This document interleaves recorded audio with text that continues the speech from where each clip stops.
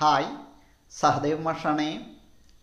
Geometrical പാറ്റേണിൻ്റെ 36ാമത് എപ്പിസോഡിലേക്ക് എല്ലാവർക്കും സ്വാഗതം. ഇത്തവണ നമുക്കൊരു ഗണിത മേജിക്കോട് കൂടി തുടങ്ങാം. നിങ്ങൾ എത്ര മക്കളുണ്ട്, നിങ്ങളുടെ മാതാപിതാക്കൾക്ക് എത്ര മക്കളുണ്ട് എന്ന് ദൂരെ ഇരുന്നു കൊണ്ട് ഞാൻ കണ്ടെത്തുന്ന ഒരു ഗണിത മേജിക്കാണ് ഇന്ന് അവതരിപ്പിക്കുന്നത്. എല്ലാവരും റെഡിയായല്ലോ? ശരി. എല്ലാവരും അവരുടെ കണ്ണുകളുടെ എണ്ണം, ഓരോരുത്തർക്കും എത്ര കണ്ണുണ്ട് എന്നറിയാമല്ലോ, കണ്ണുകളുടെ എണ്ണം അതൊരു നമ്പറാണ്. ആ നമ്പർ ഒന്ന് മനസ്സിൽ ഓർക്കുക. റെഡിയല്ലേ? ഇനി ആ നമ്പറിൻ്റെ കൂടെ നിങ്ങളുടെ അച്ഛനമ്മമാരുടെ, അതായത് മാതാപിതാക്കളുടെ, സ്വന്തം അച്ഛൻ്റെയോ അമ്മേൻ്റെയോ അല്ലെങ്കിൽ ഉമ്മയുടെയോ ഉപ്പയുടെയും ആൺകുട്ടികൾ നിങ്ങളൊരാൺകുട്ടിയാണെങ്കിൽ നിങ്ങൾ ഉൾപ്പെടെ എത്ര ആൺകുട്ടികളുണ്ട്? ചോദ്യം ഒന്നും കൂടെ. നിങ്ങളുടെ അച്ഛനും അമ്മയ്ക്കും നിങ്ങളുൾപ്പെടെ, ആൺകുട്ടിയാണെങ്കിൽ നിങ്ങൾ ഉൾപ്പെടെ എത്ര ആൺകുട്ടികളുണ്ട്?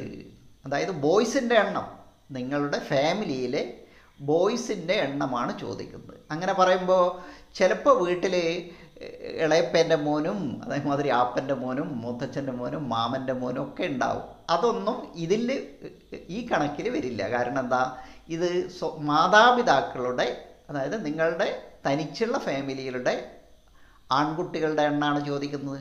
അപ്പോൾ ഒന്നും കൂടെ, നേരത്തെ പറഞ്ഞത് നിങ്ങളുടെ കണ്ണുകളുടെ എണ്ണം, അതിൻ്റെ കൂടെ വീട്ടിലുള്ള ആൺകുട്ടികളുടെ എണ്ണം. അപ്പോൾ രണ്ട് സംഖ്യകൾ നമ്മൾ മുന്നിലുണ്ട്, അത് രണ്ടും കൂടെ കൂട്ടുക. കൂട്ടിയിട്ടുണ്ടാവുമല്ലോ, സിമ്പിളല്ലേ, ചെറിയ സംഖ്യകൾ. അപ്പോൾ കണ്ണുകളുടെ എണ്ണത്തോടൊപ്പം വീട്ടിലുള്ള ആൺകുട്ടികളുടെ എണ്ണവും കൂടെ കൂട്ടി. അപ്പോൾ ഇപ്പോൾ സംഖ്യ മാറി. ഇനി ആ കിട്ടിയ പുതിയ ഉത്തരം, അതായത് കണ്ണുകളുടെ എണ്ണവും വീട്ടിലുള്ള ആൺകുട്ടികളുടെ എണ്ണവും കൂട്ടിച്ചേർത്ത് നമുക്ക് കിട്ടിയ ആ ഉത്തരം, അത് ഇരട്ടിയാക്കുക എന്ന് പറഞ്ഞാൽ നമുക്കറിയാം 2 കൊണ്ട് ഗുണിക്കുക. അപ്പോൾ സംഖ്യ പിന്നെയും മാറുന്നു. അപ്പോൾ 2 കൊണ്ട് ഗുണിച്ചതിന് ശേഷം നമുക്കൊരു സംഖ്യ കിട്ടി. ഇനി എല്ലാവരും ഒന്ന് നിങ്ങളെ മൂക്കൊന്ന് തൊട്ടാ, മൂക്ക്, ആ മൂക്കിൻ്റെ എണ്ണവും കൂടെ നമ്മൾ അവസാനം കിട്ടിയ ഉത്തരത്തിൻ്റെ കൂടെ കൂട്ടുക. അതായത് അവസാനം കിട്ടിയ ഉത്തരത്തിൻ്റെ കൂടെ നിങ്ങളുടെ മൂക്കിൻ്റെ എണ്ണം കൂട്ടുക. മൂക്കിൻ്റെ ദ്വാരയല്ലേ, മൂക്കിൻ്റെ എണ്ണം കൂട്ടുക. കൂട്ടിക്കഴിഞ്ഞല്ലോ. അപ്പോൾ ഉത്തരം ഓരോ സമയവും ഇങ്ങനെ മാറി മാറി വരുന്നുണ്ട്. അപ്പോൾ ഇപ്പോൾ അവസാനം കിട്ടിയ ഉത്തരത്തിന് നിങ്ങൾ വലത് കൈ തുറന്നു നോക്കൂ. വലത് കൈയിൽ എത്ര വിരലുകളുണ്ട്? ആ വലത് കൈയിലുള്ള വിരലിൻ്റെ എണ്ണം കൊണ്ട് അവസാനം കിട്ടിയ ഉത്തരത്തെ ഗുണിക്കുക. ഒന്നും കൂടെ, വലത് കൈയിലുള്ള വിരലിൻ്റെ എണ്ണം കൊണ്ട് അവസാനം കിട്ടിയ ഉത്തരത്തെ ഗുണിക്കുക, മൾട്ടിപ്ലൈ ചെയ്യുക. അപ്പോൾ വീണ്ടും ഉത്തരം മാറി വന്ന്. ഇനി നമ്മളൊന്നും കൂടെ വീട്ടിലെ കാര്യത്തിലേക്ക് പോവുക. വീട്ടിലുള്ള ആൺകുട്ടികളുടെ എണ്ണം മാത്രമേ നേരത്തെ നോക്കിയിട്ടുള്ളൂ, പെൺകുട്ടികളുടെ എണ്ണം നോക്കിയിട്ടില്ല.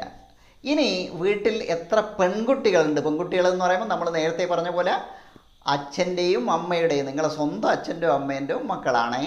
ഇപ്പോൾ നിങ്ങളൊരു പെൺകുട്ടിയാണെങ്കിൽ, ഇത് കേൾക്കുന്ന ആളൊരു പെൺകുട്ടിയാണെങ്കിൽ നിങ്ങൾ ഉൾപ്പെടെ എത്ര പെൺകുട്ടികളുണ്ട്? അപ്പോൾ ചേച്ചിമാരും അനിയത്തിമാരുമായിട്ട് എത്ര പേരുണ്ട്? നേരത്തെ പോലെ ശ്രദ്ധിക്കുക, സ്വന്തം അച്ഛൻ്റെയോ അമ്മേൻ്റെയോ മക്കൾ മാത്രം, അതായത് ആ ഫാമിലിയിലുള്ളവർ മാത്രം. പെൺകുട്ടികളുടെ എണ്ണമാണ്, പെൺകുട്ടികളുടെ എണ്ണം. അപ്പോൾ ഗേൾസിൻ്റെ എണ്ണം അത് ചേർക്കുക. ഏത്? അവസാനം കിട്ടിയ ഉത്തരത്തിൻ്റെ കൂടെ പെൺകുട്ടികളുടെ എണ്ണവും കൂടെ ചേർക്കുക. ശരി, ഇപ്പോൾ നിങ്ങൾക്കൊരു ഉത്തരം കിട്ടിയിട്ടുണ്ടാവും. നമുക്കൊന്നും കൂടെ നോക്കുക. പറഞ്ഞ കാര്യം ഒന്നും കൂടെ ഞാൻ പെട്ടെന്ന് ആവർത്തിക്കുകയാണ്. നിങ്ങളുടെ കണ്ണുകളുടെ എണ്ണം, അതിൻ്റെ കൂടെ വീട്ടിലുള്ള ആൺകുട്ടികളുടെ എണ്ണം കൂട്ടി, രണ്ടും കൂടെ കൂട്ടി ഒരു സംഖ്യ കിട്ടി. ആ കിട്ടിയ സംഖ്യ ഇരട്ടിയാക്കിയ ശേഷം നിങ്ങളുടെ മൂക്കിൻ്റെ എണ്ണവും കൂടെ ആ ഉത്തരത്തിൻ്റെ കൂടെ ചേർത്ത്, പിന്നീട് ആ ഉത്തരത്തിൻ്റെ കൂടെ വലത് കൈയിലെ ഈ വലത് കൈയിലുള്ള വിരലുകളുടെ എണ്ണം കൊണ്ട് അവസാനം കിട്ടിയ ഉത്തരത്തെ ഗുണിച്ച്, അപ്പോൾ ഉത്തരം വീണ്ടും മാറി വന്ന് ഗുണിച്ച ശേഷം വീണ്ടും നമ്മൾ വീട്ടിലേക്ക് പോയി വീട്ടിലുള്ള പെൺകുട്ടികളുടെ എണ്ണം കൂട്ടി. അപ്പോൾ ഇപ്പം നിങ്ങളെ കയ്യിൽ ഒരു ഉത്തരവുണ്ട്, അത് മുറുക്ക പിടിച്ചോ, അത് എത്രയാണെന്ന് എന്നോട് പറഞ്ഞാൽ മതി. ശരി, ഞാൻ ഓരോരുത്തരെയായിട്ട് നോക്കാം. അപ്പോൾ നിങ്ങൾ പറയുന്ന ഉത്തരം ഇതാ ഞാൻ കേൾക്കുന്നുണ്ട്. 27 എന്നാരോ പറഞ്ഞിട്ടുണ്ട്. 27. ആ 27 എന്ന് പറഞ്ഞ ആൾ ശ്രദ്ധിക്കുക, നിങ്ങളെ വീട്ടിൽ നിങ്ങൾ 2 പെൺകുട്ടികളാണ്, സഹോദരന്മാരാരുമില്ല. എന്ന് വെച്ചാൽ അച്ഛനും അമ്മക്കും 2 പെൺകുട്ടികൾ മാത്രം, ആൺകുട്ടികളാരുമില്ല. ആ ശരി, അടുത്തത് 35. ഓക്കെ, 35. അപ്പോൾ മോൻ ഒരാൾ മാത്രമേ ഉള്ളൂ, എന്ന് വെച്ചാൽ ആണായിട്ടും പെണ്ണായിട്ടും മോൻ ഒരാൾ മാത്രം, ഒരാൺകുട്ടി മാത്രം. ഓക്കെ. 47. ഓക്കെ, 47 ആണെങ്കിൽ നിങ്ങൾ 2 ആൺകുട്ടികളും 2 പെൺകുട്ടികളും. ഓക്കെ. 26 ആണെങ്കിൽ ഒരു പെൺകുട്ടി മാത്രം, ആൺകുട്ടികളാരുമില്ല, അടികൂടാൻ ആൺകുട്ടികളാരുമില്ല, ഒരു പെൺകുട്ടി മാത്രം. 45. ഓക്കെ, 45 എന്ന് പറഞ്ഞാൽ നിങ്ങൾ 2 ആൺകുട്ടികൾ മാത്രം. ഓക്കെ. 29. 29 തെറ്റിയിട്ടില്ല എന്ന് ഞാൻ വിചാരിക്കുന്നു. 29 ആണെങ്കിൽ നിങ്ങൾ 4 പെൺകുട്ടികളാണ്, ആൺകുട്ടികൾ ആരുമില്ല. ഓക്കെ.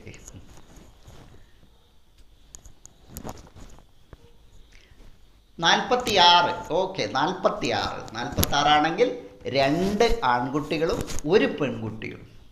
2 ആൺകുട്ടി 1 പെൺകുട്ടി. ഓക്കെ, 3 പേര്. ഓക്കെ. 28. 28 ആണെങ്കിൽ നിങ്ങൾ 3 പെൺകുട്ടികൾ മാത്രം. ഓക്കെ. 37. ഓക്കെ, 37 ആണെങ്കിൽ 1 ആൺകുട്ടിയും 2 പെൺകുട്ടികളും, 3 മക്കൾ.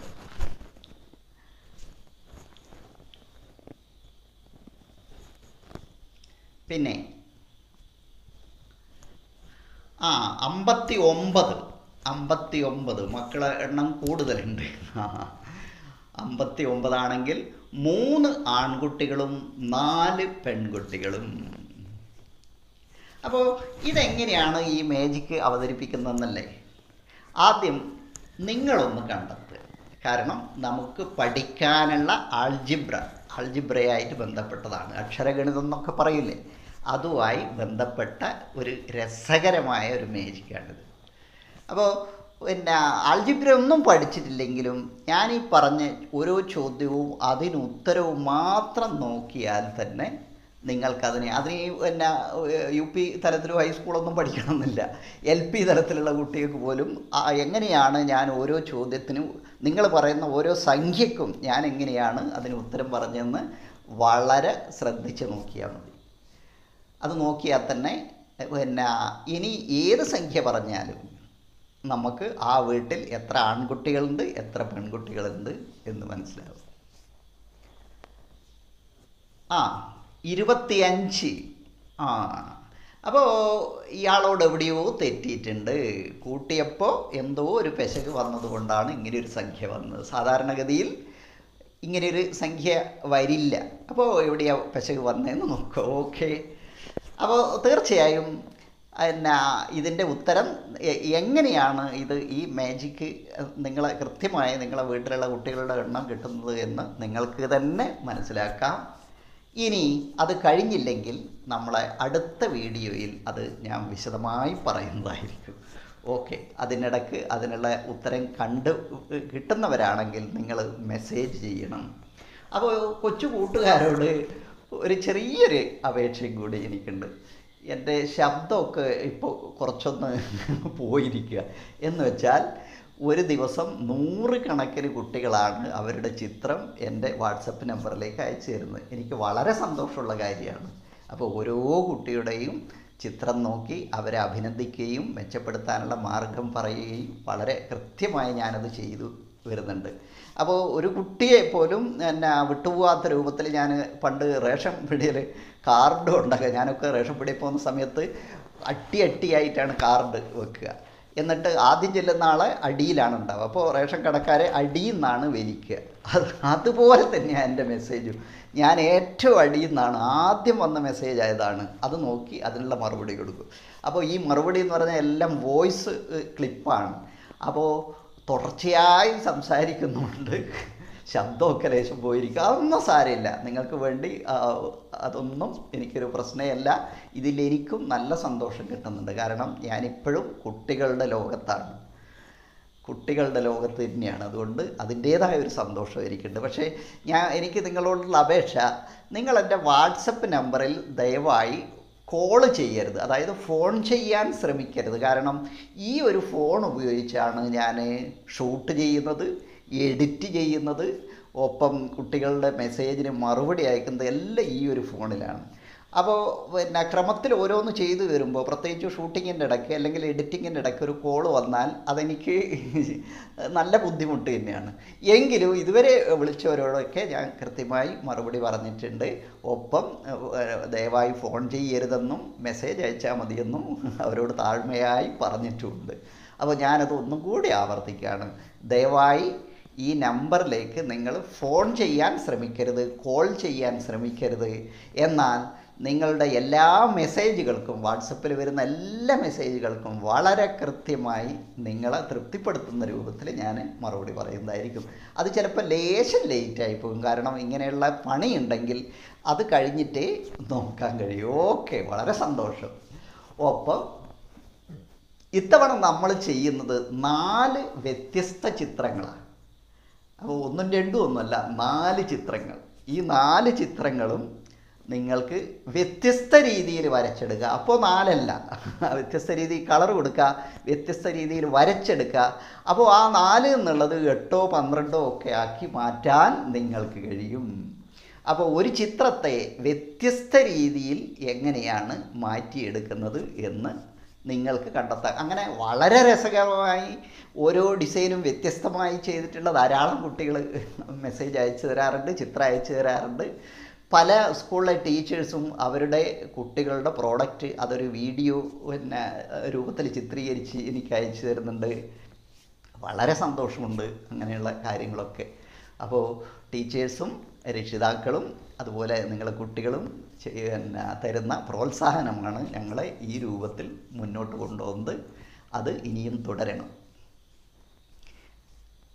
കഴിഞ്ഞ ദിവസം എനിക്ക് എന്നെ അത്ഭുതപ്പെടുത്തുന്ന ഒരു ചിത്രം കിട്ടി. വടകര SGMSB സ്കൂളിൽ പഠിക്കുന്ന 1ാം ക്ലാസ്സിൽ പഠിക്കുന്ന ഒരു കൊച്ചുമിടുക്കൻ, അവൻ എനിക്കൊരു ചിത്രം അയച്ചു തന്നു. അപ്പോൾ ഞാൻ ഉടനെ തന്നെ അവരുടെ ടീച്ചേഴ്സിനെയും സ്കൂളിലുള്ള മറ്റുള്ളവരെല്ലാം ഈ കാര്യം അറിയിച്ചിട്ടുണ്ട്. കഴിഞ്ഞ തവണ ഞാൻ 2ാം ക്ലാസ്സിലെ ഒരു കുട്ടിയുടെ ചിത്രം കാണിച്ചിരുന്നു. അപ്പോൾ ഞാൻ വരയ്ക്കുന്ന ചിത്രം അത് ജിയോമെട്രിക്കൽ ചാർട്ടാണെങ്കിലും നിങ്ങൾ മുതിർന്ന കുട്ടികൾക്ക് മാത്രമുള്ളതല്ല, 1ാം ക്ലാസ്സിലും 2ാം ക്ലാസ്സിലും ഉൾപ്പെടെ പഠിക്കുന്ന കുട്ടികൾക്ക് വരച്ചെടുക്കാൻ പറ്റുന്ന രീതിയിലാണ് ഞാൻ ചെയ്യുന്നത്. അപ്പോൾ കോമ്പസ് ഉപയോഗിച്ച് വൃത്തം വരയ്ക്കാൻ പറ്റാത്ത കുട്ടികൾക്ക് അതിനുള്ള എളുപ്പ വഴി വേറെ ഞാൻ പറഞ്ഞു കൊടുക്കുന്നുണ്ട്. കോമ്പസും വേണ്ട, അത്തരത്തിലുള്ള സർക്കസൊന്നും കളിക്കണ്ട. നമുക്കൊരു 5 സെൻറ്റിമീറ്റർ വൃത്തം വരയ്ക്കണമെങ്കിൽ ആ റേഡിയസുള്ള വൃത്തം വെറും പ്രൊട്രാക്റ്റിൻ്റെ ആ വളവ് മാത്രം 2 അർദ്ധവൃത്തം തിരിച്ചും മറിച്ചും വെച്ചാൽ മതി. അപ്പോൾ അങ്ങനെയുള്ള ഏറ്റവും എളുപ്പമുള്ള കാര്യമാണ് ഞാൻ അത്തരത്തിലുള്ള 1ാം ക്ലാസ്സിലും 2ാം ക്ലാസ്സിലും 3ാം ക്ലാസ്സിലും ഒക്കെ പഠിക്കുന്ന കുട്ടികൾക്ക് വരച്ചെടുക്കാൻ പറ്റുന്ന രൂപത്തിലാണ് ഞാൻ തയ്യാറാക്കുന്ന ചിത്രങ്ങളെല്ലാം. അപ്പോൾ അതിൻ്റെ കാരണം ഈ ഗണിതം ഈ പറഞ്ഞ പോലെ വലിയ കുട്ടികളല്ലേ ബുദ്ധിയുള്ള ഒരു മാത്രം ചെയ്യുന്നതല്ല, ഏത് കുട്ടിക്കും. അതുപോലെ ജിയോമെട്രിക്കൽ ചാർട്ട്, പിന്നെ രസകരമായ ഗണിത പാറ്റേൺ, അത് ആർക്കും ചെയ്യാന്നുള്ള കാണിച്ചു കൊടുക്കുകയാണ്. ആർക്കും ചെയ്യുക, ഏത് ക്ലാസ്സിലുള്ള കുട്ടിയാണെങ്കിലും ഏറ്റവും എളുപ്പത്തിൽ അത് നിർമ്മിക്കാവുന്ന രീതിയാണ് ഞാൻ കാണിച്ചു കൊടുക്കുന്നത്. അപ്പോൾ അതുപോലെ നിങ്ങളുണ്ടാക്കുന്ന ചിത്രങ്ങൾ ഭംഗിയുള്ള ചിത്രങ്ങൾ, നല്ലതെന്ന് നിങ്ങൾക്ക് തന്നെ തോന്നുന്ന ആ സ്വന്തം വിലയിരുത്തൽ നിങ്ങൾ തന്നെ നടത്തുക. നിങ്ങൾ വരച്ച കൂട്ടത്തിൽ ഏറ്റവും മെച്ചമെന്ന് നിങ്ങൾക്ക് തോന്നുന്ന ചിത്രങ്ങൾ തീർച്ചയായും നിങ്ങളുടെ നാട്ടിലുള്ള വാട്സാപ്പ് കൂട്ടായ്മകളിലും, അതുപോലെ രക്ഷിതാക്കളുടെ ഫേസ്ബുക്ക് അക്കൗണ്ട് ഉണ്ടാവുമല്ലോ. നിങ്ങൾക്ക് ഫേസ്ബുക്ക് ഇല്ലെങ്കിലും രക്ഷിതാക്കൾക്ക് ഫേസ്ബുക്ക് അക്കൗണ്ട് ഉണ്ടാവും. അതിൽ പോസ്റ്റ് ചെയ്യുക നിങ്ങളുടെ പേര്, ക്ലാസ്, പഠിക്കുന്ന സ്കൂള്, കഴിയെങ്കിൽ ജില്ല ഉൾപ്പെടെ പോസ്റ്റ് ചെയ്തുകൊണ്ട്. അപ്പോൾ നിങ്ങളുടെ ചിത്രങ്ങൾ ഒരുപാട് പേര് കാണും, നിങ്ങളെ അഭിനന്ദിക്കും.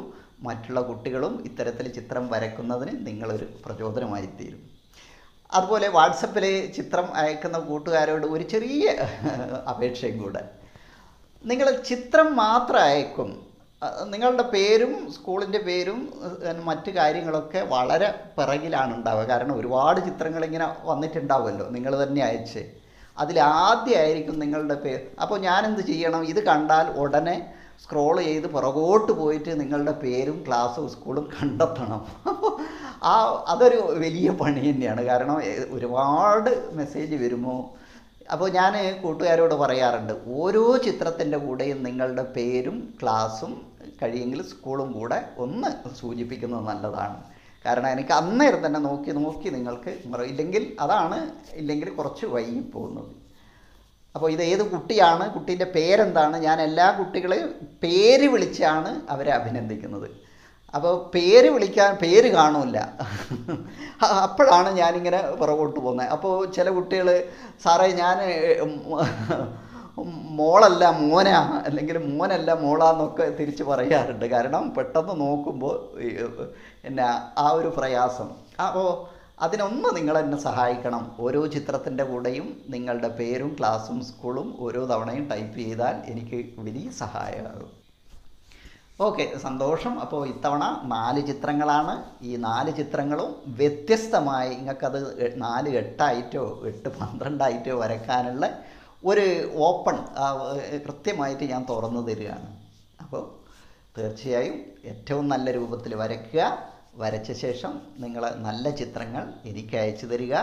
അതുപോലെ നിങ്ങൾക്ക് ഏറ്റവും നല്ലതെന്ന് തോന്നുന്ന ചിത്രങ്ങൾ നിങ്ങളുടെ നാട്ടിലുള്ള വീട്ടുകാർ കൂടെയുള്ള വാട്സാപ്പ് കൂട്ടായ്മയിലും, അതുപോലെ രക്ഷിതാക്കളുടെ ഫേസ്ബുക്ക് പേജിലേക്കും ഒക്കെ പേരും ക്ലാസ്സും സ്കൂളും ചേർത്തുകൊണ്ട് പോസ്റ്റ് ചെയ്യണം. നമ്മളെ ചാനൽ സബ്സ്ക്രൈബ് ചെയ്യാത്ത കൂട്ടുകാർ തീർച്ചയായും അതൊന്ന് സബ്സ്ക്രൈബ് ചെയ്യണം. ഒപ്പം അതിനടുത്തുള്ള ബെൽ ബട്ടൺ എനേബിൾ ചെയ്താൽ നിങ്ങൾക്ക് പുതിയ വീഡിയോയുടെ നോട്ടിഫിക്കേഷൻ അതാത് സമയം കിട്ടും. പലരും നോട്ടിഫിക്കേഷൻ കിട്ടുന്നില്ല എന്നൊരു പരാതി പറയുന്നുണ്ട്. ഓക്കെ, എങ്കിൽ നമുക്ക് വീഡിയോയിലേക്ക് പോകാം. A4 പേപ്പർ തന്നെയാണ് ചെയ്യുന്നത്. A4 പേപ്പറിൻ്റെ മധ്യബിന്ദുവിൽ നിന്നും 9 സെൻറ്റിമീറ്റർ റേഡിയസിലൊരു വൃത്തം വരയ്ക്കുകയാണ്. 9 സെൻറ്റിമീറ്റർ പെൻസിൽ കൊണ്ട് വരയ്ക്കുന്നത് ആ വൃത്തം നമുക്ക് ആവശ്യമില്ല എന്നുള്ളതുകൊണ്ടാണ്.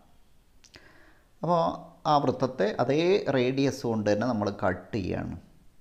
6 തുല്യ ഭാഗമായി നമ്മളിങ്ങനെ പലതവണ ഹെക്സഗൺ, റെഗുലറായിട്ടുള്ള ഹെക്സഗൺ നിർമ്മിച്ചെടുത്തിട്ടുണ്ട്. അപ്പോൾ 9 സെൻറ്റിമീറ്റർ കൊണ്ട് വരച്ചതുകൊണ്ട് അതിൻ്റെ കിട്ടുന്ന സൈഡ് നമുക്കറിയാം 9 സെൻറ്റിമീറ്റർ തന്നെയായിരിക്കും. ഈ ലെങ്ത്ത് ഒരു പോയിൻ്റിൽ നിന്നും മറ്റൊരു പോയിൻറ്റിലേക്കുള്ള ലെങ്ത്ത്. അപ്പോൾ വരക്കുന്ന നോക്ക് 3 സെൻറ്റിമീറ്റർ വരെ വരച്ച് 3 ഗ്യാപ്പിട്ട് വീണ്ടും വരച്ചതാണ്. അപ്പോൾ നോക്ക് ആ സൈഡുകളൊക്കെ 0 മുതൽ 3 വരെ, പിന്നെ 3 മുതൽ 6 വരെ ഗ്യാപ്പാണ്, പിന്നെ 6 മുതൽ 9 വരെ. അപ്പോൾ ഒന്നുകൂടെ ശ്രദ്ധിക്കുക. പോയിൻ്റ് ഇടുന്നത് 0 വെക്കുന്നത്, 3, 6 ആണ് പോയിൻ്റ് ഇടുന്നത്. അപ്പോൾ 0 മുതൽ 3 വരെ വരയ്ക്കുന്നു, 6 മുതൽ 9 വരെ വരയ്ക്കുന്നു. അപ്പോൾ 3 മുതൽ 6 വരെയുള്ള ഒരു ഗ്യാപ്പ്. അപ്പോൾ 3 സെൻറ്റിമീറ്റർ, പിന്നെ 3 സെൻറ്റിമീറ്റർ ഗ്യാപ്പ്, വീണ്ടും 3 സെൻറ്റിമീറ്റർ വരയ്ക്കുന്നു. അങ്ങനെയാണ് എല്ലാം. ഇനി നമ്മൾ ആ സൈഡിൽ നിന്ന് വരയ്ക്കുമ്പോൾ അതിൻ്റെ ക്രമം എങ്ങനെയാണെന്ന് നോക്ക്. 3 സെൻറ്റിമീറ്റർ വരച്ച് 6 സെൻറ്റിമീറ്റർ വിട്ട് വീണ്ടും 3 സെൻറ്റിമീറ്ററാണ് വരയ്ക്കുന്നത്. 3 വരച്ച് 6 വിട്ട് വീണ്ടും 3 സെൻറ്റിമീറ്റർ. ഇപ്പോൾ 2 യൂണിറ്റ്, 3 സെൻറ്റിമീറ്ററിൻ്റെ 2 യൂണിറ്റ് അവിടെ വിടുന്നുണ്ട്. ഇനി അടുത്തത് നോക്ക്. അടുത്ത പോയിൻറ്റിൽ നിന്ന് തുടർച്ചയായ ആദ്യത്തെ 6 സെൻറ്റിമീറ്റർ വരയ്ക്കുന്നുണ്ട്. 0 മുതൽ 6 വരെ വരയ്ക്കുകയാണ്. 6 സെൻറ്റിമീറ്ററിന് പോയിൻ്റ് ഇട്ട്. പിന്നെ 3 സെൻറ്റിമീറ്ററിന് പോയിൻ്റ് ഇട്ടിട്ട് ഇതായി 0 മുതൽ 6 വരെ വരച്ച് 3 സെൻറ്റിമീറ്റർ ഗ്യാപ്പ് വീണ്ടും 9 മുതൽ 15 വരെ 9, 6, 15 എന്നുള്ള രൂപത്തിൽ. അടുത്തത് ഇതാ കോണിലാണ് ഏറ്റവും ലെങ്ത് ഉള്ളത്, ഇവിടെയാണ്.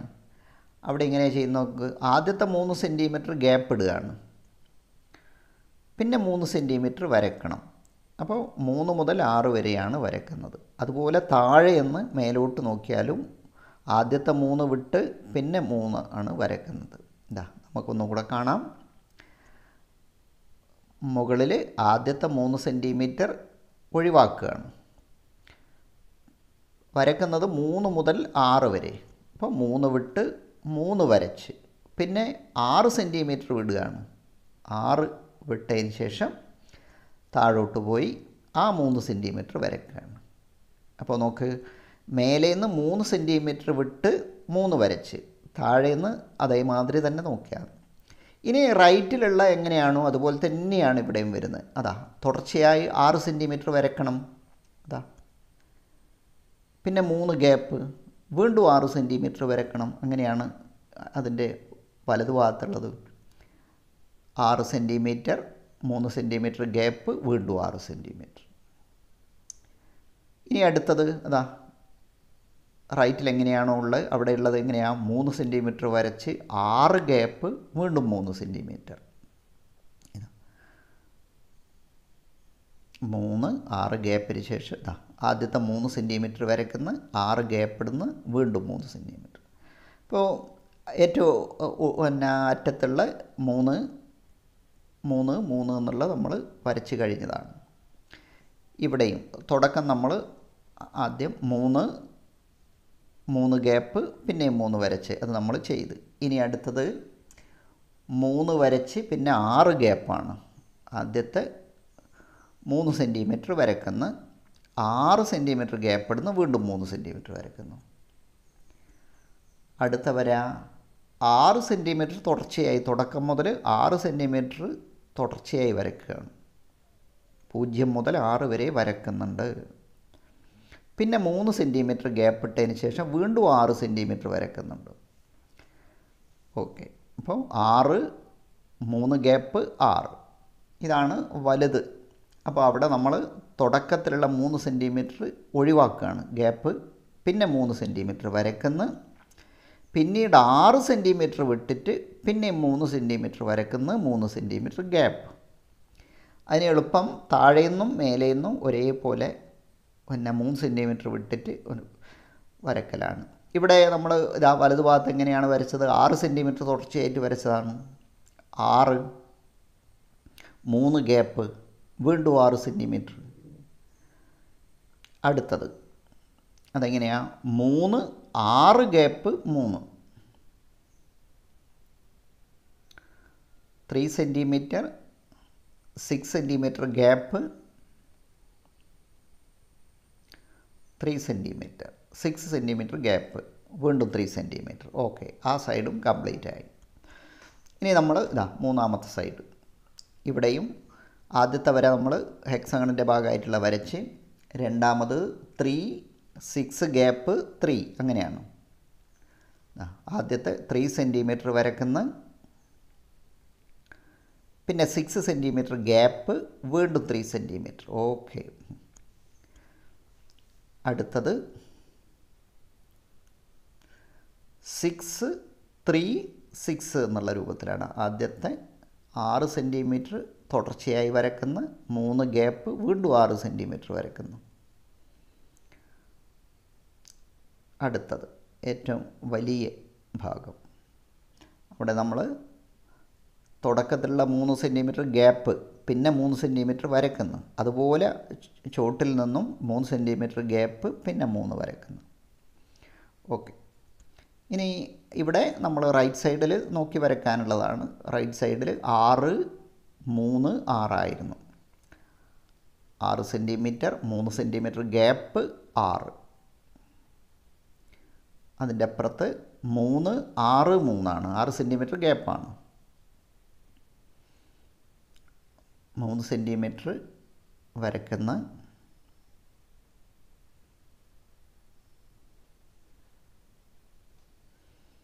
ആറ് സെൻറ്റിമീറ്റർ ഗ്യാപ്പ് വീണ്ടും 3. ഓക്കെ, അപ്പോൾ അത് കംപ്ലീറ്റ് ആയി. അപ്പോൾ 6 ക്യൂബുകൾ കൃത്യമായിട്ട് 6 വശങ്ങളിൽ കോണ് മുന ചേർന്ന് നിൽക്കുന്നുണ്ട്. നടുവിലൊരു സ്റ്റാർ താനേ രൂപപ്പെട്ടിട്ടുമുണ്ട്. അപ്പോൾ ഇനി ആ സെൻറ്റർ പോയിൻ്റ് കണക്കാക്കി നമ്മൾ ഓരോ സെൻറ്റിമീറ്ററിന് പോയിൻ്റ് ഇടുകയാണ്. ഇങ്ങനെ വെക്കുമ്പോൾ 3 3 6 സെൻറ്റിമീറ്ററാണ് ഉണ്ടാവുക. 0 മുതൽ 6 വരെ വെച്ചാൽ നമ്മൾ പോയിൻ്റ് ഇടുന്നത്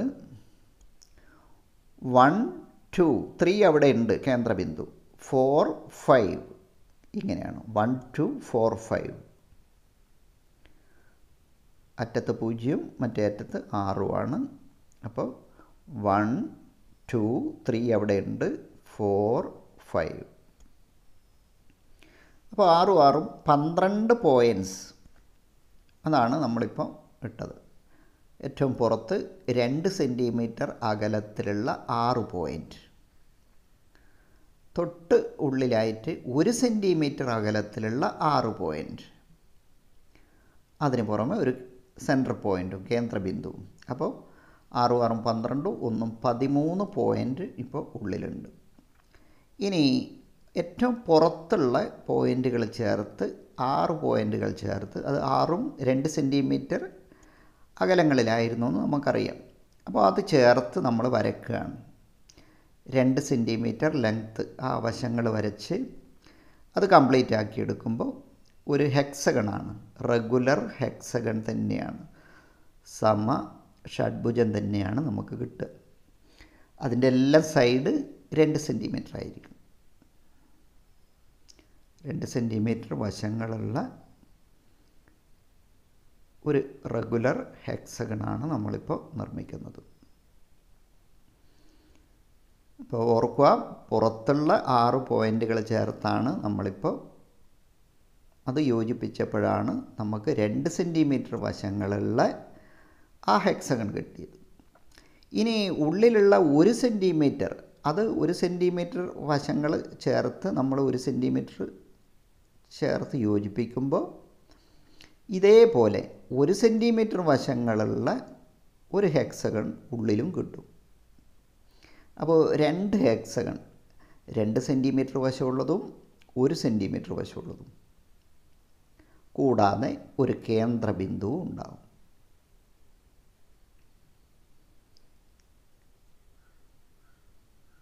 അപ്പോൾ ഒരു വരയും കൂടെ വരച്ചെടുത്താൽ നമുക്ക് ആ പറഞ്ഞ 2 ഹെക്സഗണും കിട്ടിക്കഴിഞ്ഞു. ഓക്കെ, അപ്പോൾ ഉള്ളിലുള്ള സെൻറ്റർ പോയിൻ്റ് നമ്മൾ വ്യക്തമായിട്ട് കാണുന്നുണ്ട്. ഇനി സ്കെയിൽ വെക്കുന്നതൊക്കെ ഒന്ന് ശ്രദ്ധിക്കുക. വരക്കുന്നത് പുറത്തുള്ള 1 സെൻറ്റിമീറ്ററാണ്. 1 സെൻറ്റിമീറ്റർ ഗ്യാപ്പ് ഇട്ടിട്ട് വീണ്ടും 1 സെൻറ്റിമീറ്ററാണ് വരച്ചത്. അപ്പോൾ 1-1. ഇപ്പോൾ 120 ഡിഗ്രി ചെരിച്ചിട്ടാണ് വെച്ചത്. ആ ചെരിവും ശ്രദ്ധിക്കുക. 1 ഗ്യാപ്പ് 1. ഓക്കെ, നേരത്തെ നമ്മൾ 3-3 എന്ന് പറഞ്ഞ പോലെ തന്നെ ഇവിടെയും ഇതാ ആദ്യം 120 ഡിഗ്രി ചെരിവിൽ തന്നെയാണ് വെക്കുന്നത്. 1 സെൻറ്റിമീറ്റർ ഗ്യാപ്പ് വീണ്ടും 1 സെൻറ്റിമീറ്റർ. ഓക്കെ, അപ്പോൾ ഉള്ളിലുള്ള വര കംപ്ലീറ്റ് ആയി. അപ്പോൾ ഏറ്റവും ഉള്ളിലൊരു ക്യൂബ്, പുറത്ത് ഒരു ക്യൂബില്ല. ആ ഒരു കഷ്ണം ക്യൂബ് മുറിച്ച് മാറ്റിയതുപോലെയൊക്കെ തോന്നും. ആ രൂപത്തിൽ നമുക്ക്. ഇനി ആ 3 സെൻറ്റിമീറ്ററിൽ നമ്മൾ ഓരോ സെൻറ്റിമീറ്റർ അടയാളപ്പെടുത്തുക. 0ഉം 3ഉം അവിടെ ഉണ്ട്. 1 2. അപ്പോൾ അതാണ് നമ്മളിപ്പോൾ ചെയ്യുന്നത്. 1 2. 3ഉം 0ഉം അവിടെയുണ്ട്. 1 2 അതേ നമ്മൾ ചെയ്യുന്നുണ്ട്. ഇവിടെ ഒന്നും കൂടെ നോക്കുക. 1 2. അപ്പോൾ ഓരോ സെൻറ്റിമീറ്ററിന് അത് 6 വശങ്ങളിലും പോയിൻ്റ് ഇടുകയാണ്.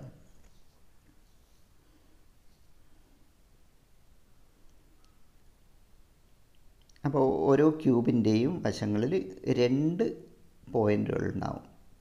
2 സെൻറ്റിമീറ്റർ, 1 സെൻറ്റിമീറ്ററും 2 സെൻറ്റിമീറ്ററും. ഇപ്പോൾ ഓരോ സെൻറ്റിമീറ്റർ ഇടവിട്ട് പോയിൻ്റ് ഇപ്പോൾ എല്ലാത്തിലും ഉണ്ട്. ഇനി അത് ചേർത്ത് വരയ്ക്കുകയാണ്. 3 സെൻറ്റിമീറ്റർ നീളത്തിൽ തന്നെയാണ് വരക്കുന്നത്.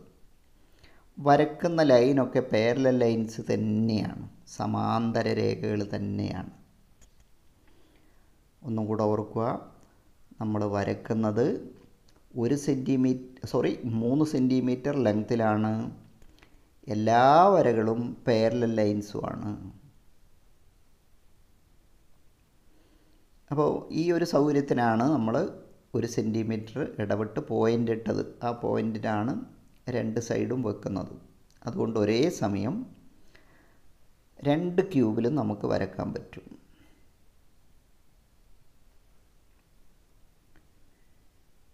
മൂന്ന് സെൻറ്റിമീറ്റർ ലെങ്ത്തിൽ മാത്രമേ വരക്കണ്ടൂ.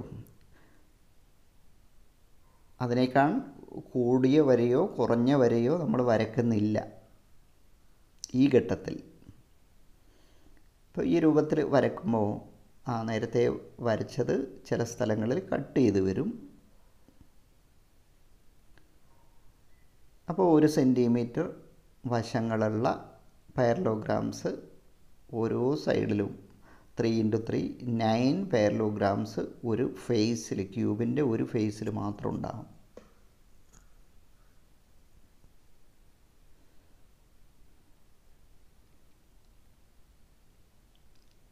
അപ്പോൾ പോയിൻ്റ് വെച്ച് ശരിയായി കറക്റ്റായി വെച്ചതിന് ശേഷം 3 സെൻറ്റിമീറ്റർ മാത്രമേ ക്യൂബിൻ്റെ ഓരോ ഫേസിലും 3 സെൻറ്റിമീറ്റർ മാത്രമേ വരക്കുന്നുള്ളൂ എന്ന് ശ്രദ്ധിക്കുക.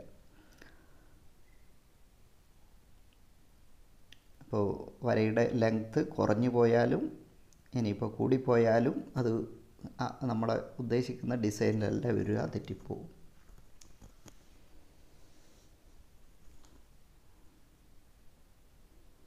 അപ്പോൾ ഇതുപോലെ വരച്ച് സ്കെയിൽ പിന്നോട്ട് പോകുന്നതാണ് എന്തുകൊണ്ടും നല്ലത്. എങ്കിലേ വരച്ച വരയും അത് സമാന്തരമാണോ എന്നല്ല നമുക്ക് തന്നെ പരിശോധിക്കുക. എല്ലാ വരകളും പാരലൽ ലൈൻസാണെന്ന് പറഞ്ഞിട്ടുണ്ട്. അപ്പോൾ പുറകോട്ട് വരച്ച സ്കെയിൽ പിന്നോട്ട് പോകുമ്പോൾ മാത്രമേ അത് നേരെ തന്നെയാണോ പാരലലായിട്ട് തന്നെയാണോ വരുന്നതെന്നൊക്കെ നമുക്ക് മനസ്സിലാവും.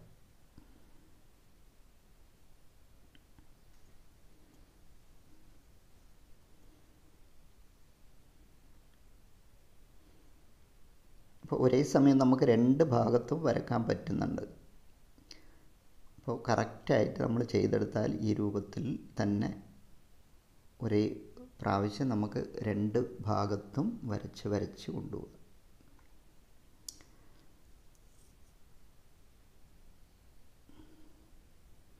ഇനി ആ ഭാഗത്തും നമ്മൾ 1 സെൻറ്റിമീറ്റർ അടയാളപ്പെടുത്തേണ്ടതുണ്ട്. ഉള്ളിലേക്ക് വരക്കണമെങ്കിൽ അങ്ങനെയും വേണം. പുറം ഭാഗം മാത്രമല്ല, ഉള്ളിലേക്ക് പോയ ആ ഭാഗത്തും 1 2 1 സെൻറ്റിമീറ്റർ അടയാളപ്പെടുത്തുക.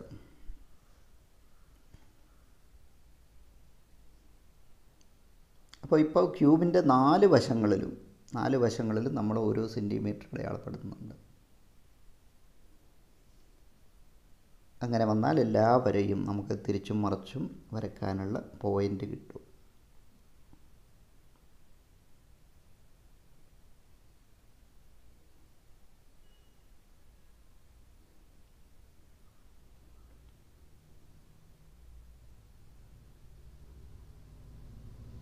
അപ്പോൾ അത് ഇനിയിപ്പോൾ ആ പോയിൻ്റുകൾ ചേർത്ത് നമ്മൾ നേരത്തെ വരച്ചതിലോട്ട് കട്ട് ചെയ്ത് വരക്കുകയാണ്. അപ്പോഴും 3 സെൻറ്റിമീറ്റർ തന്നെയാണെന്ന് ഓർക്കുക. ഓരോ ഫേസിലും ഇങ്ങനെ 2 വരകളാണ് വരക്കേണ്ടത്. ആ 2 വരകളും 3 സെൻറ്റിമീറ്റർ തന്നെയാണ്.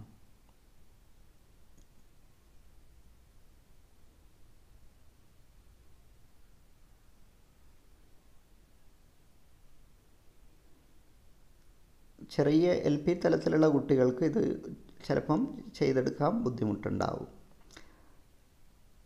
പക്ഷേ മുതിർന്ന കുട്ടികളോ അല്ലെങ്കിൽ അമ്മമാരോ ആരെങ്കിലും സഹായിക്കുകയാണെങ്കിൽ ഇതും വരച്ചെടുക്കാൻ ബുദ്ധിമുട്ടൊന്നുമില്ല.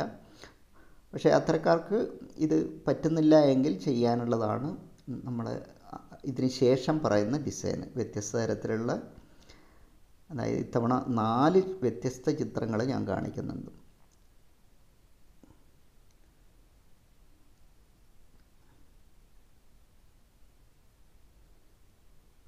അപ്പോൾ ഇതൊക്കെ നമുക്ക് പാഠഭാഗമായിട്ട് ഓരോ ക്ലാസ്സിലെയും പാഠഭാഗമായിട്ട് ബന്ധപ്പെട്ട ഒരുപാട് കാര്യങ്ങൾ ഇതിൽ വരുന്നുണ്ട്. ഇതിൽ ഇപ്പോൾ ചെറിയ 1 സെൻറ്റിമീറ്റർ പാരലോഗ്രാം, സമഭുജ സാമാന്ത്രികങ്ങൾ എല്ലാം ഒരുപോലെയാണ്. അപ്പോൾ ഒരു സൈഡിൽ ഒരു ഫേസിൽ മാത്രം 3x3 9 ഉണ്ട്. അപ്പോൾ ഒരു ക്യൂബിലോ 27 എണ്ണം ഉണ്ട്. അങ്ങനെയാണെങ്കിൽ 27 × 6 എത്ര എണ്ണാണോ അത്രയും ഉണ്ട്. ഇതായിപ്പോൾ ഉള്ളിലേക്ക് കളറ് റെഡ് കളർ കൊടുക്കുകയാണ്. ഏറ്റവും ഉള്ളിലുള്ള ആ ഭാഗത്ത് റെഡാണ് കൊടുക്കുന്നത്. ഇനി അതേ റെഡ് ഉള്ളിലുള്ളതിൻ്റെ ഓപ്പോസിറ്റ് സൈഡിലാണ് കൊടുക്കുന്നത് എന്നുള്ള പ്രത്യേകം ശ്രദ്ധിക്കുക. അതിനോട് ചേർന്നിട്ടല്ലേ നേരെ ഓപ്പോസിറ്റ് സൈഡിലാണ് കൊടുക്കുന്നത്. ഇപ്പോൾ ഓറഞ്ച് കളറാണ് അടുത്ത്. അപ്പോൾ ഓറഞ്ച് റെഡിനോട് ചേർത്ത് കൊടുത്ത്, യെസ്. അപ്പോൾ ഈ ഓറഞ്ചിൻ്റെ നേരെ ഓപ്പോസിറ്റ് മറുവശത്തുള്ള കളത്തിലാണ് ഓറഞ്ച് കൊടുക്കുന്നത്. ഓക്കെ. ഇനി ഈ യെല്ലോ അതാ ആ ഭാഗത്ത് കൊടുക്കുന്ന അതിൻ്റെ ഓപ്പോസിറ്റുമാണ് യെല്ലോ കൊണ്ടത്. അപ്പോൾ ആ കാര്യം ഓർത്താൽ മതി. ഓപ്പോസിറ്റ് സൈഡിലേക്കാണ് സെയിം കളർ, ഒരേ കളറ് ഒന്നിൻ്റെ ഓപ്പോസിറ്റ് സൈഡിലേക്കാണ് പോകുന്നത്. അപ്പോഴാണ് ഒരു മുറിച്ച് വെച്ച കട്ടയാണോ അല്ല കട്ട അവിടെ എടുത്ത് വെച്ചതാണോ ആ യൂണിറ്റ് ക്യൂബ്, അത് സംശയം തോന്നുന്ന ആ തരത്തിലുള്ളൊരു 3D ചിത്രമാണ്. ഇനി ഇതാ കളർ കൊടുക്കുന്ന എങ്ങനെയാണെന്ന് നോക്കും. ഒന്നിടവിട്ട്, അതായത് ഒരു ഫേസിൽ 9 കളങ്ങളാണ് ഉണ്ടാവുക.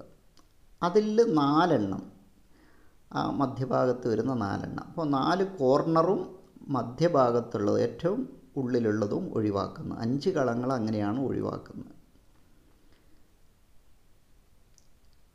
അപ്പോൾ മൊത്തം 9. അപ്പോൾ 9-ൽ 4 കളമാണ് ബ്ലാക്ക് നമ്മൾ കൊടുക്കുന്നത്. അപ്പോൾ 4/9 4/9. പിന്നെയോ കൊടുക്കാതിരിക്കുന്നതോ വൈറ്റായി നിലനിർത്തുന്നത് 5/9. 9-ൽ 5 ഭാഗം കളർ കൊടുക്കുന്നില്ല. 9-ൽ 4 ഭാഗം മാത്രമേ നമ്മൾ കളർ കൊടുക്കുന്നുള്ളൂ.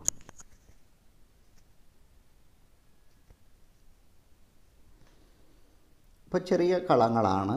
കളത്തിൻ്റെ പുറത്തേക്ക് ചാടിപ്പോവാതെ ശ്രദ്ധിച്ച് കളർ കൊടുക്കുക. ഓരോ സൈഡിലും, അതായത് ഒന്നിനോടൊന്ന് ചേർന്ന് വരുന്ന കോണിൽ മാത്രമാണ്. അല്ലെങ്കിൽ എല്ലാം അതിൻ്റെ വക്ക് മാത്രം, ഒരു മൂല മാത്രമേ തൊടൂ.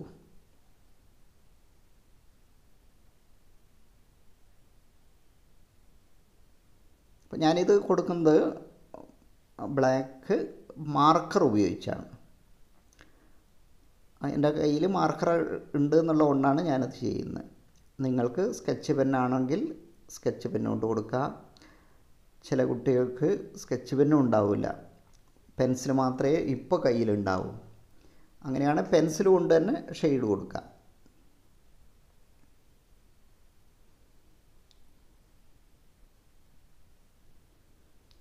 അപ്പോൾ നമ്മുടെ കയ്യിൽ സാഹചര്യം ഇതായതുകൊണ്ട്, കടയിലൊന്നും പോയി വാങ്ങാൻ പറ്റാത്തതായതുകൊണ്ട് നമ്മളെ കയ്യിലുള്ളത് അതിൻ്റെ പരമാവധി ഉപയോഗിക്കുക.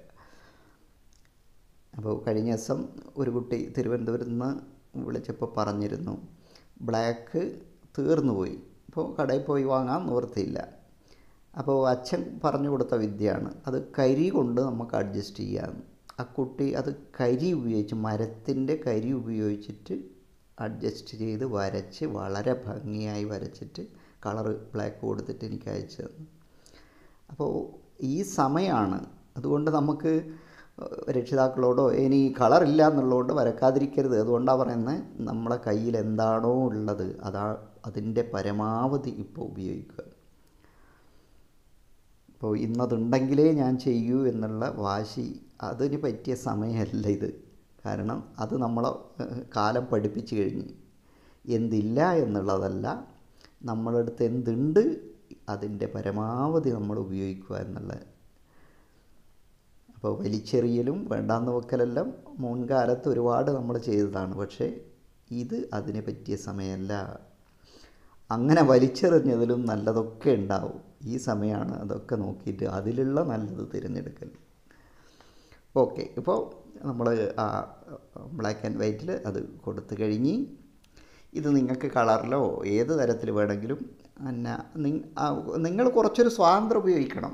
അപ്പോൾ അങ്ങനെ സ്വാതന്ത്ര്യം ഉപയോഗിക്കുമ്പോഴാണ് പുതിയ ഡിസൈൻ ഉണ്ടാകുക. ഇതാ ഞാനിത് രണ്ടാമത്തെ മറ്റൊരു ചിത്രം ചെയ്യുകയാണ്.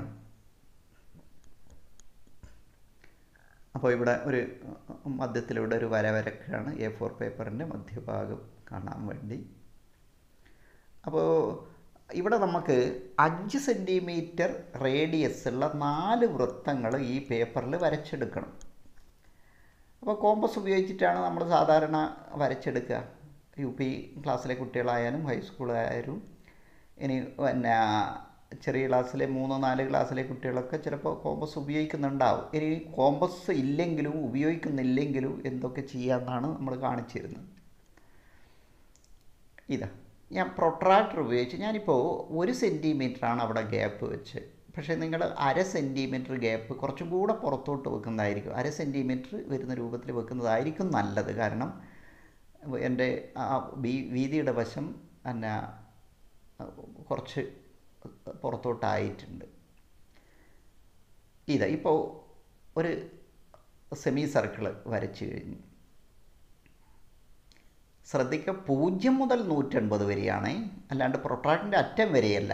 0 മുതൽ 180 വരെ, അതാണ് സെമി സർക്കിൾ. അർദ്ധവൃത്തം എന്ന് പറയാൻ 0 മുതൽ 180 വരെയാണ്. ഇനി നോക്ക്, ആ വരച്ചത് കറക്റ്റ് 5 സെൻറ്റിമീറ്റർ റേഡിയസ് ഉള്ള വൃത്തം തന്നെയാണ്. അതാ അങ്ങനെ വെച്ച് കഴിഞ്ഞാൽ നോക്ക്, പ്രൊട്രാക്ടറും പരിശോധിക്കാൻ കണ്ടോ, 5 സെൻറ്റിമീറ്റർ റേഡിയസ് ഉള്ള സെമി സർക്കിളാണ് ആ പ്രൊട്രാക്ടർ. അതാണ് ഇനി ഈ പറഞ്ഞ പോലെ കോമ്പസ് കൊണ്ട് വരയ്ക്കാൻ പറ്റാത്ത കുട്ടികൾക്ക് ഇതിൻ്റെ വക്ക് ഉപയോഗിക്കാമെന്ന് പറഞ്ഞത് കാണിച്ചു കൊടുക്കുന്ന അതുകൊണ്ടാണ്. ഇതാ 0 മുതൽ 180 വരെ പോയിൻ്റ് ഇട്ടതിന് ശേഷം ഓക്കെ, ആ പോയിൻ്റ് ഇടുന്ന എന്തിനാണെന്ന് വെച്ചാൽ അത് ചേർത്ത് വരച്ച ഡയമീറ്ററുമായി, അത് വ്യാസമാണ്, അത് ചേർത്ത് വരച്ച് കഴിഞ്ഞാൽ ഓക്കെ. യെസ്, ഇപ്പോൾ 2 വൃത്തം വരച്ച് കഴിഞ്ഞു.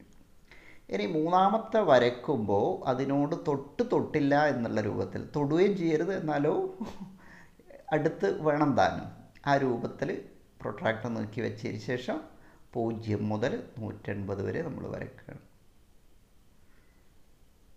ഇനി തിരിച്ച് അവിടെയും 0 മുതൽ 180 വരെ. ഇതാണ് ഞാൻ വീതിയുടെ ഭാഗത്തേക്ക് അറ്റത്തേക്കായിപ്പോയി എന്ന് പറഞ്ഞ്, അതുകൊണ്ടാണ് നിങ്ങളോട് അവിടെ 1/2 സെൻറ്റിമീറ്റർ ഗ്യാപ്പ് മതി നീളത്തിൻ്റെ ഭാഗത്ത് എന്ന് പറഞ്ഞത്. ഓക്കെ, ഇപ്പോഴും ഇതാ തൊട്ടില്ല എന്നുള്ള രൂപത്തിൽ വെച്ചിട്ട് 0 മുതൽ 180 വരെ അർദ്ധവൃത്തം വരയ്ക്കുന്ന, തിരിച്ച് വെക്കുന്ന, വീണ്ടും ആ അർദ്ധവൃത്തം വരയ്ക്കുന്നു. വലിയ ക്ലാസ്സിലെ കുട്ടികൾക്ക് കോമ്പസ് കൊണ്ട് വരയ്ക്കുന്നതാണ് എളുപ്പമോ. ഞാനിത് ചെറിയ 1ാം ക്ലാസ്സിലെ കുട്ടികളൊക്കെ ഇപ്പോൾ വരച്ചു തുടങ്ങിയിട്ടുണ്ട്. ഒരിക്കലും പറ്റുന്ന രൂപത്തിൽ ഒന്ന് കാണിച്ചു കൊടുക്കുന്നതാണ്. ഇങ്ങനെയൊക്കെ ചെയ്യുക. ബോക്സിലുള്ള ഇത്തരം ഉപകരണം കോണളക്കാൻ മാത്രമല്ല, പ്രൊട്രാക്ടർ ഇങ്ങനെയും കൂടെ ചെയ്യാമെന്ന് കാണിച്ചു കൊടുക്കുകയാണ്. ഇതാ ഇങ്ങനെ വെച്ച് കഴിഞ്ഞാൽ നമുക്ക് പിന്നെ അതിൻ്റെ റേഡിയസ് വ്യാസമൊന്നും കിട്ടാൻ ഒരു ബുദ്ധിമുട്ടുമില്ല. അത് വെക്കണം എന്ന് തന്നെയില്ല, നമ്മൾ ആ 0 180 അടയാളപ്പെടുത്തിയതാണ് ആദ്യം പോയിൻ്റ് ഇട്ടിട്ട്. അത് ചേർത്ത് വരച്ചാൽ തന്നെ ഡയമീറ്ററാണ്, വ്യാസമാണ് കിട്ടുക. അതിൻ്റെ പകുതി ഇന്ന് കേന്ദ്രബിന്ദു നമുക്ക് കണ്ടെത്താം. സാധാരണ ഇങ്ങനെ വരയ്ക്കുമ്പോൾ എങ്ങനെയാണ് സെൻറ്റർ പോയിൻ്റ്, കേന്ദ്രബിന്ദു എങ്ങനെ കിട്ടും എന്നുള്ളതാണ് പലരും സംശയം. ഈ ഡയമീറ്ററിൻ്റെ നേരെ പകുതി, അത് 10 സെൻറ്റിമീറ്ററാണ് ഡയമീറ്റർ, അത് 5 സെൻറ്റിമീറ്റർ എവിടെയാണോ എത്തുന്നത് അതാണ് അതിൻ്റെ റേഡിയസ്.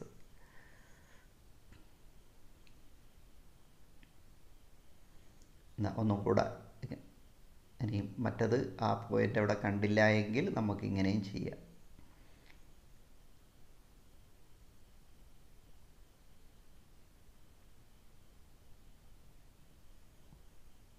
ഇവിടെയും ചെയ്യുന്ന അതിനോട് വക്കിനോട് ചേർത്ത് വെച്ചുകൊണ്ട് 0.180 നമ്മൾ പോയിൻ്റ് ഇടുകയാണ്. അതായത് ആ വൃത്തത്തിൻ്റെ വക്കിനോട് ചേർത്ത് വെച്ചുകൊണ്ട് എന്നിട്ട് ഈ വരച്ചെടുക്കുന്നതാണ് അതിൻ്റെ ഡയമീറ്റർ വ്യാസം. ഓക്കെ, ഇനി അടുത്ത സ്റ്റെപ്പ് നമുക്ക് 5 സെൻറ്റിമീറ്റർ റേഡിയസ് ഉള്ള വൃത്തഭാഗമാണ് വരയ്ക്കുന്നത്. അതിന് മുമ്പേ പോയിൻ്റ് ഇടേണ്ടതുണ്ട്. കേന്ദ്രത്തിൽ 5 സെൻറ്റിമീറ്റർ വെച്ച് 0 ഒരറ്റത്തും വെച്ച് ഇപ്പോൾ 1 2 3 4 അഞ്ചാമത്തെ അവിടെ ഉണ്ട് 6 7 8 9 ആ രൂപത്തിലാണ് പോയിൻ്റ് ഇടുന്നത്. ഇതാ ഈ 5 സെൻറ്റിമീറ്റർ ഇതാ ഈ രൂപത്തിലാണ് വരക്കേണ്ടത്. അതായത് തൊട്ട് താഴെ വെച്ചതിന് ശേഷം താഴ്ത്തി കൊണ്ടുപോകുക.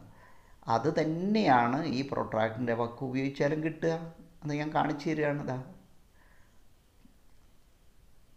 1 സെൻറ്റിമീറ്റർ താഴ്ത്തിയിട്ട് കോമ്പസിൻ്റെ മുന കൊണ്ടുപോകുമ്പോൾ അതിന് തുല്യമായിട്ട് തന്നെയാണ് ഈ പ്രൊട്രാക്ട് താഴ്ത്തി എടുക്കുന്നത്. ആ 90 ഡിഗ്രീൻ്റെ ആ വര നേരെ നമ്മൾ നേരത്തെ വരയിൽ കൂടെ വരുമ്പോൾ ഒരു കൺഫ്യൂഷനും ഉണ്ടാവില്ല. നേരെ താഴ്ത്തി കൊണ്ടുവരാം. ഓക്കെ, അതിൻ്റെ മറുവശം 2 വക്കുകൾ രണ്ടറ്റം ചേർത്ത് വെച്ചുകൊണ്ടങ്ങ് വരച്ചാൽ മതി. അപ്പോൾ നമ്മൾ നേരത്തെ പോയിൻ്റ് അത് കറക്റ്റായിട്ട് പാലിക്കണം എന്നില്ല. ഇത് മാത്രം നോക്കിയാൽ മതി. എവിടെയാണ് ആ 2 വരകളുടെ അറ്റം അതിൽ തന്നെ തുടങ്ങുന്ന രൂപത്തിൽ മേലോട്ട് കൊണ്ടുപോവുക. ഓക്കെ, ഒന്ന് വരച്ചെടുത്താൽ ഇതാ ഇങ്ങനെയാണ് ഉണ്ടാകുക. ഇത് ശരിക്കും വലിയുള്ളി പിന്നെ അതായത് സവാള മുറിച്ചാൽ ഇങ്ങനെയാണ് കാണുക. 1 2 3 4 5 വേണ്ട, 5 ഇവിടെ ഉള്ളതാണ്. 6 7 8 9. ഈ ചിത്രം തന്നെ ഇത് തന്നെ പിന്നെ 1 സെൻറ്റിമീറ്ററിലാണ് നമ്മളിപ്പോൾ താഴ്ത്തിക്കൊണ്ടുവരുന്നത്. അത് 1/2 സെൻറ്റിമീറ്ററിലാക്കിയിട്ടാണ് ഇതിൻ്റെ തുടക്കത്തിൽ ഞാനൊന്ന് കാണിച്ചില്ലേ, അത് 1/2 സെൻറ്റിമീറ്ററാണ്. അപ്പോൾ കളങ്ങൾ ഇതിൻ്റെ ഇരട്ടി ഉണ്ടാവും. 1/2 സെൻറ്റിമീറ്ററിലും വരയ്ക്കാം. ഇത് ഞാൻ വളരെ വ്യക്തമായി നിങ്ങൾക്ക് കാണാൻ വേണ്ടിയിട്ടാണ് 1 സെൻറ്റിമീറ്റർ ഗ്യാപ്പ് എടുത്തിട്ട് 1/2 സെൻറ്റിമീറ്റർ വരച്ചാൽ ഇതിനേക്കാൾ നല്ല ഭംഗിയിൽ നമുക്ക് ഡിസൈൻ കിട്ടും. അപ്പോൾ കളങ്ങളെ എണ്ണം കൂടും. ഇത് കളർ കൊടുക്കാനാകെ 4 കളങ്ങളെ നമുക്ക് കിട്ടുന്നുള്ളൂ. മറ്റേതാണെങ്കിൽ 9 കളങ്ങൾ കിട്ടും. യെസ്,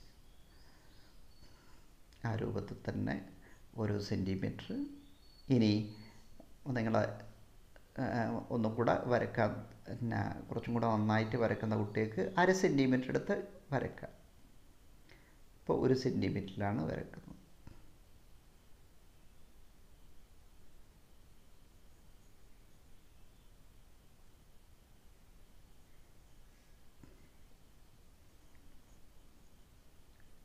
ഇതിനായിരുന്നു നമ്മൾ പെൻസിൽ കൊണ്ട് ആ ഡയമീറ്റർ വെച്ച് ചെറുതായി വരച്ചത്. പെൻസിൽ കൊണ്ടാണ് അത് പിന്നെ നമുക്ക് ആവശ്യമില്ല, അതുകൊണ്ടാണ് പെൻസിൽ കൊണ്ട് വരച്ചത്. ആ പെൻസിൽ വരെയാണ്, പെൻസിലിൻ്റെ ആ ഡയമീറ്റർ വരെയാണ് ഈ വൃത്തഭാഗം പോകുന്നത്. അതവിടെ നിർത്തുകയാണ്.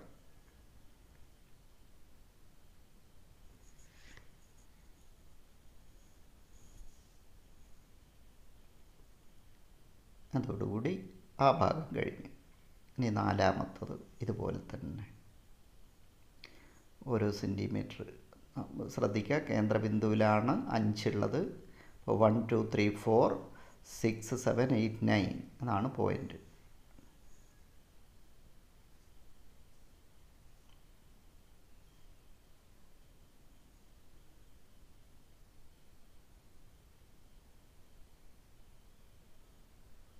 ഇത് ശരിക്കും എനിക്ക് ഈ സ്കെച്ച് പെന്ന് പോകുന്ന വലിയ കോമ്പസ് എൻ്റെ അടുത്തുണ്ട്.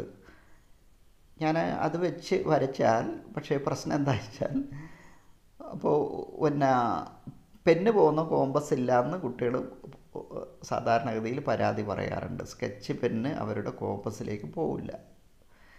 അതുകൊണ്ടാണ് ഞാൻ അതൊഴിവാക്കിയിട്ട് ഇത്തരത്തിലുള്ളൊരു വിദ്യ കാണിച്ചു തരുന്നത്.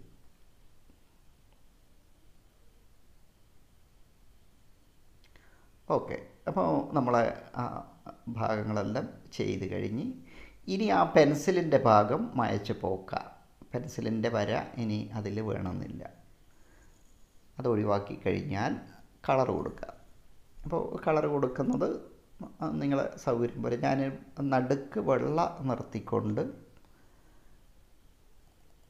യെല്ലോ, ഓറഞ്ച്, മൂന്നാമത് റോസ്, നാലാമത് വ്യത്യസ്ത കളർ, അതായത് ഒരു ഡാർക്ക് കളർ, ഏതെങ്കിലും ഒരു ഡാർക്ക് കളർ എടുക്കുന്നതാണ് നല്ലത്. അവിടെ വയലറ്റാണ് എടുത്തത്. രണ്ടാമത് ഡാർക്ക് ഗ്രീൻ, മൂന്നാമത്തത് ഡാർക്ക് ബ്ലൂ, നാലാമത്തത് ബ്രൗൺ. ഈ രൂപത്തിൽ. ഇനി ഇത് 1/2 സെൻറ്റിമീറ്ററിലും നമുക്ക് ചെയ്യാം. ഇനി ഇത് തന്നെ തിരിച്ച് വരച്ചാലും, അതായത് നമ്മൾ പിന്നെ താഴെയും മേലെയും മാത്രമല്ല, ലെഫ്റ്റും റൈറ്റും കൂടെ വരച്ചാൽ ഇങ്ങനെയാണ് ഉണ്ടാവുക. അപ്പോൾ അതും നിങ്ങൾക്ക് സൗകര്യം പോലെ ചെയ്തെടുക്കുക. ലെഫ്റ്റും റൈറ്റും കൂടെ വരച്ചാൽ ഇങ്ങനെ കിട്ടും. അപ്പോൾ ഒരു ഒരു കമ്പിക്കൂട് പോലെ ഒരു രസകരമായൊരു തരത്തിലാണത് കാണുന്നത്. അപ്പോൾ അതിന് കളർ കൊടുത്താൽ, അത് ഞാൻ ബ്ലാക്ക് ആൻഡ് വൈറ്റ് ആണ് അതിന് വേണ്ടിയിട്ട് ഞാൻ ചെയ്തത്. നിങ്ങൾക്ക് എന്താണോ വേണ്ടത് അതിനനുസരിച്ച് ചെയ്യുക. നമ്മൾ ഡയമീറ്റർ തിരിച്ചും മറച്ചും വരച്ചിരുന്നല്ലോ, അത് ഈ ഒരു ഉദ്ദേശം കൊണ്ടാണ്. അപ്പോൾ നമ്മൾ ഡയമീറ്ററിൽ 1 സെൻറ്റിമീറ്റർ പോയിൻ്റ് ഇട്ടിട്ടാണ് ആ രൂപത്തിൽ പ്രൊട്രാക്ടർ കൊണ്ട് ചെയ്തത്. അപ്പോൾ അത് 2 ഡയമീറ്ററും തിരിച്ചും മറച്ചും ചെയ്താൽ ഇങ്ങനെയാണ് കിട്ടുക. അപ്പോൾ അത് ബ്ലാക്ക് ആൻഡ് വൈറ്റ്. ബ്ലാക്ക് ഒരു അരികിൽ നിന്ന് ഉള്ളിലേക്ക് കയറി വരുന്ന.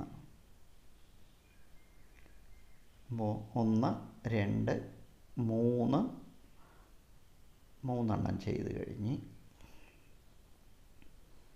ഇപ്പോൾ 3 എണ്ണം എല്ലാറ്റിലും ചെയ്തെടുത്താൽ ഇങ്ങനെയാണ് ഉണ്ടാവുക. ഇനി 4ാമത്തെ ഒരു കഷ്ണം കൂടെ അവിടെ ഉണ്ട്. ഓക്കെ, 4ാമത്തതും കഴിഞ്ഞ്. ഇനിയും വേണമെങ്കിൽ ഉള്ളിൽ ചെയ്യാൻ കളം അതിൻ്റെ ഉള്ളിലായിട്ട് ഇതാണ്. അപ്പോൾ ഇങ്ങനെ ചെയ്തെടുത്താൽ ഈ രൂപത്തിലാണ് ഉണ്ടാവുക. അപ്പോൾ ഞാൻ ഇന്ന് 4 വ്യത്യസ്ത ചിത്രങ്ങൾ നിങ്ങൾക്ക് കാണിച്ചു തന്നിട്ടുണ്ട്.